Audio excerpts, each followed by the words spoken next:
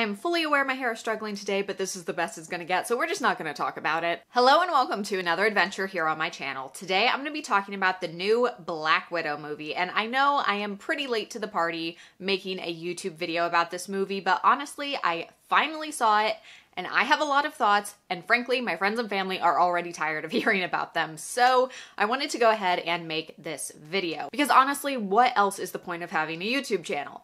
Now, I'm going to try to keep this video as spoiler-free as possible, though I assume most people watching this video who clicked on this video probably have already seen the movie. Still, if you haven't, I am going to keep the spoilers to a minimum. I'm going to talk a little bit about the premise of the movie, the setup of it. So if you want to go into the movie 100% blind like I did, then this is not the video for you, but I assume if that was the case, you probably wouldn't have clicked on this video.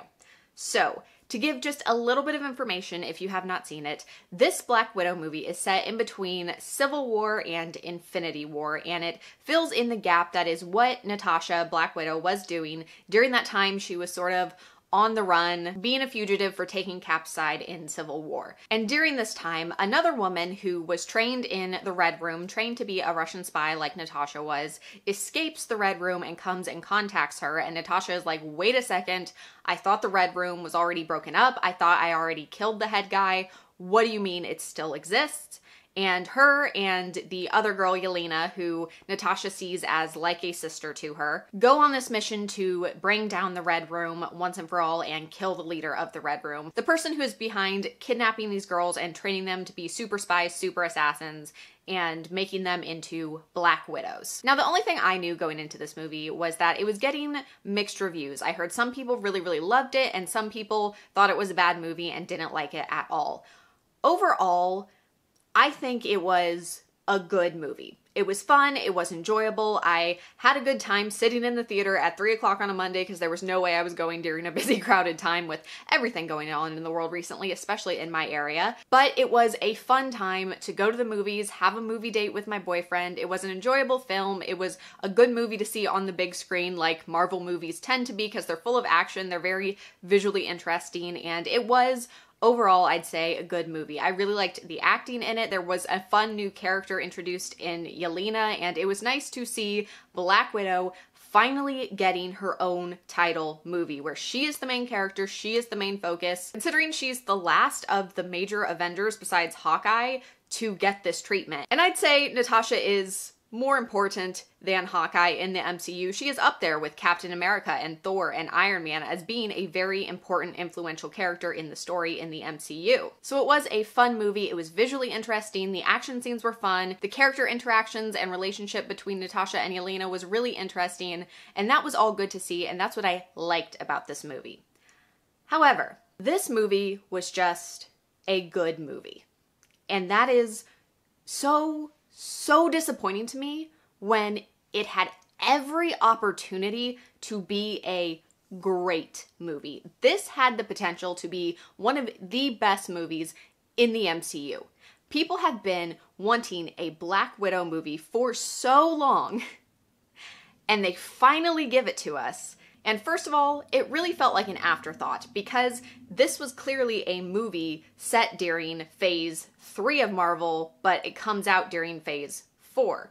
And I know that it had to be pushed back because of COVID and everything, but why did this movie not come out before Infinity War? That's not COVID's fault. That's a decision they made. And I personally didn't know that's when it was set when I went in to watch this movie.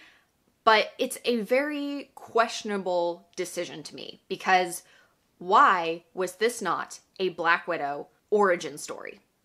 When people have been saying, we want a Black Widow movie from the MCU, most people that I have seen specifically wanted an origin story because all the rest of the major heroes got an origin story movie. And Natasha, who arguably has the most interesting origin story, has not, because she started out as a little girl kidnapped and trained to be this perfect Russian spy, and there was a little bit at the beginning of the movie about her training, but why was this whole movie not her training, her operating as this Russian agent and then this free agent that was selling her skills to the highest bidder, like she's talked about in other movies, and then Hawkeye comes and decides to give her a second chance and recruit her into S.H.I.E.L.D. Why was that not the story of this movie? That's what I want to see. And the frustrating thing about this movie is they kept referencing that whole story, and it felt very teasing in a way, because it's like, why am I getting references to that when I haven't been able to watch that, when that's what me and a large majority of the fandom have been saying we've wanted since Black Widow was introduced as a character in the MCU? Because that is the most interesting thing about her character, is that character arc of how she starts very much a bad guy and then becomes a good guy and then redeems herself, joins the Avengers, and tries to make up for all the bad she's done. Show us the bad she's done. Like, I wanted this movie to be villain Natasha. I want to see her, the main character, being the bad guy, doing bad things, and then have to make up for it. And I think the reason they didn't want to do that is because that is such a dark story, and they want to keep their heroes pure in a way. They want people to continue to root for their heroes, and I think Disney thought that if they really showed the dark side of Natasha, people wouldn't like her anymore. But it's like, that's why people like Natasha. That's the most interesting thing about her character. And the thing that makes her stand out among the other Avengers is she started as a bad guy, and now she's a good guy. And that is such a fun, interesting, juicy story to tell. And that's what the fandom has been asking for, and then we don't get it. Because when you look at Natasha's character, in comparison to the rest of the Avengers, she's not a superhero. She's a human being who is very, very highly trained and has honed her skills and has a very specific skill set that is very useful. She is able to manipulate people to get information. We've seen her do it in the Avengers multiple times, especially with Loki. She was the one that tricked him and out chess moved, mind gamed him into giving information. That's what she does. But she's this human who was highly trained.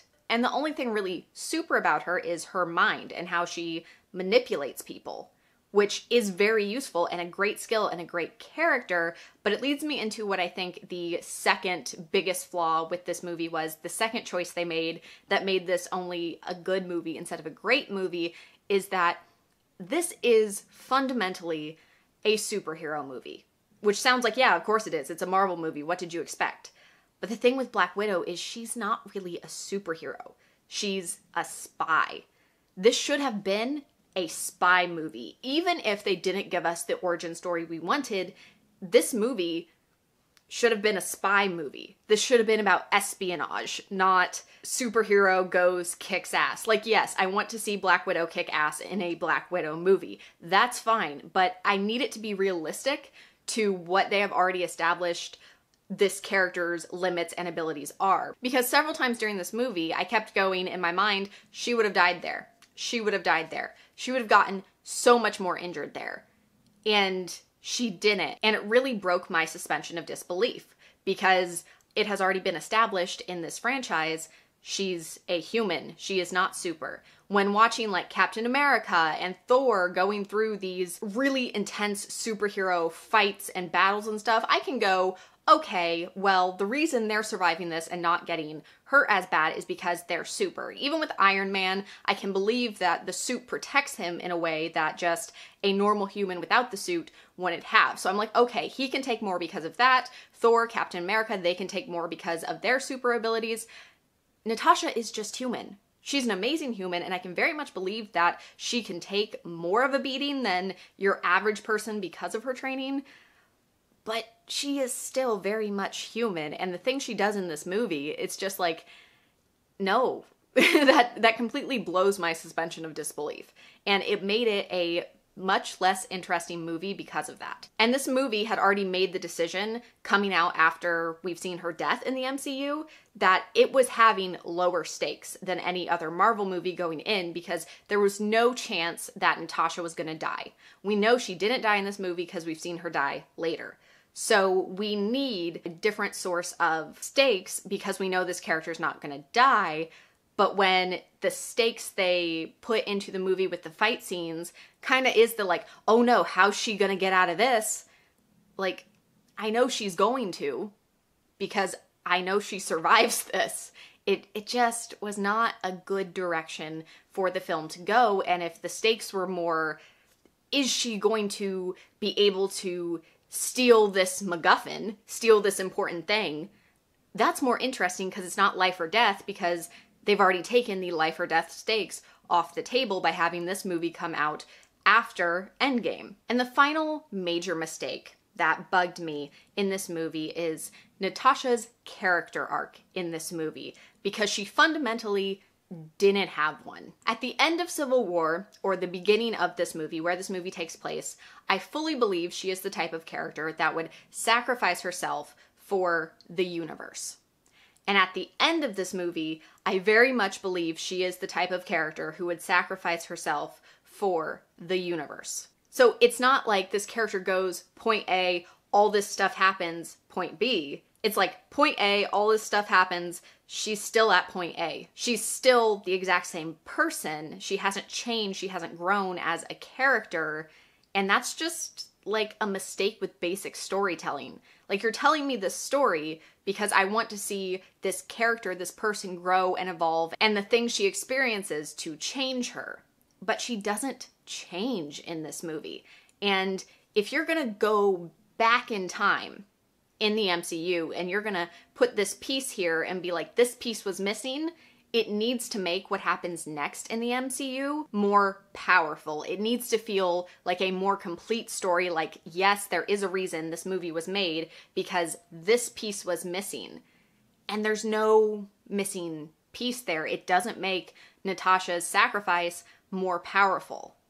And that's why I think the fact that they didn't make this an origin story, an even worse choice. Because if you go back and tell me her origin after she's already dead, it's kind of like, well, I already have the last piece of her story, now I have the first piece. But this piece just doesn't feel like I needed it. I didn't need to know this piece for her story in the MCU to be complete. And the piece that I wanted, the before piece, you just reference to, and you give me a little more information, but it's kind of in discussions about what happened rather than showing me the story of what happened. And it really felt like the only reason they made this movie was to replace Natasha, to introduce the character Yelena, who is her sort of sisterly figure in the movie, so that she can go on and sort of be the Black Widow now in the MCU, now that Scarlett Johansson is going to be moving on. And by the way, I do want to say I'm fully aware that Scarlett Johansson is suing Disney, but I'm not really going to talk about it in this video because I don't know enough to really have an opinion on it, and it doesn't really have to do with why I was disappointed in the movie. So back to what I was saying, Yelena is a great character. I like her. She was fun. She was one of my favorite parts of this movie, and the actress who played her did a phenomenal job, and I look forward to seeing her more in the MCU.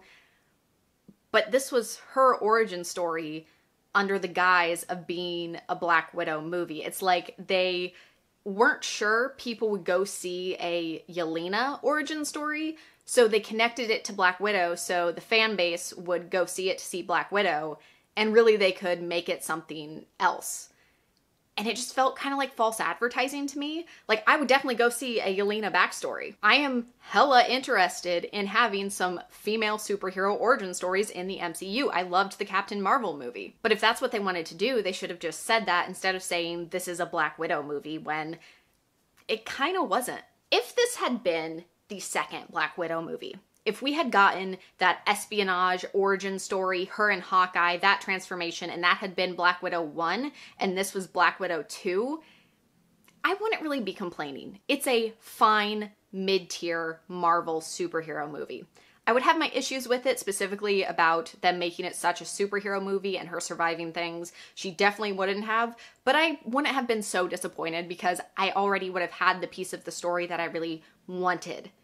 This would have been a great second Black Widow movie, but every decision they made with it just felt weird and off and disappointing. The fact that it wasn't an origin story, it wasn't a spy movie, and Black Widow as a character didn't change. It had no character growth or development. Yeah, the fight scenes were cool, but you can't build a great movie on fight scenes as the foundation. That's not a good enough crux for a story. And you have this amazing character, and we finally get the Black Widow movie. And it was just good. And that is the biggest disappointment to me, because I was so excited for this. I was so excited to finally have a Black Widow movie, because I've loved the character for a long time now. And it was just okay. And there's one more thing I gotta say about this movie that pissed me off. It's very nitpicky, but it drove me nuts through this movie. Both Natasha and Yelena, in their ears, had cartilage piercings. Yelena only had one on the outside of one ear, but Natasha had several, like a whole constellation of piercings in her ear. We saw it on a couple close-ups of her character. And yes, it looked really cool. Personally, I love the constellation piercings. It's not something I want, but I think it looks really cool, and I'm not against cartilage piercings. I have two. That would be hella hypocritical of me. I'm not against piercings, tattoos, anything like that, but it pissed me off because it made no sense. These are fighters. These are assassins. Why would they have cartilage piercings? It's stupid. It'd be stupid to have them because the piercings could get caught on something in the middle of a fight and then you are in more pain than you had to be in. Like, they could get caught in your hair, they could get caught on your clothes, they could get caught on your enemy's clothes, they could get caught on something in the environment while you're in a fight. Why? I know it's the smallest detail and it doesn't really matter that much, but it drove me nuts because I'm just like, practicality-wise, this makes no sense for these characters to have because they are both brilliant fighters and they're fully aware they're fighters. Why? Why do they have cartilage piercings? It's such a bad idea. I can understand female spies having like their earlobes pierced because what if they go to some fancy dinner gala, get all dressed up and wear nice earrings with it? Okay, I can understand that for blending in being spies stuff. Like, I can get that. But cartilage piercings? All over the ears, a ton of them? I know Yelena only had the one, but still, it's such a bad idea and it drove me nuts. And I am very happy that their clothing was very practical in this movie. This was not the, oh, sexy female superhero outfits that we have seen in the past, even on Black Widow. This was very practical. They are in this clothing because it's comfortable and they can fight and it protects them. And I was happy to see that. But all the cartilage piercings, I was just like, you were so close, Marvel. You were so freaking close. But that is not practical, and both of these characters are way too smart to do that. That is my soapbox rant about the cartilage piercings. Yes, they looked great on them, but I was just like, that's so unpractical for female spies to have. But anyway, I can see why people would really enjoy this movie. Like I said, I enjoyed it. I had a good time watching this movie. It was a fun watch. And they were going for a good message that society undervalues women and girls in particular. And I liked that. But it just could have been so much better. And that's my problem with this movie. I didn't dislike it.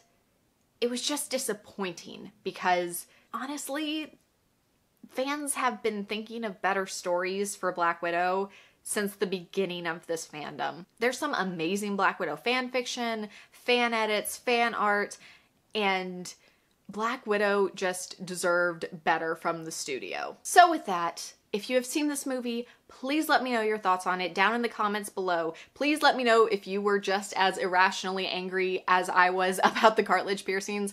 But I would love to know your thoughts on all of it. And with that, thank you so much for watching, and I will see you all next time.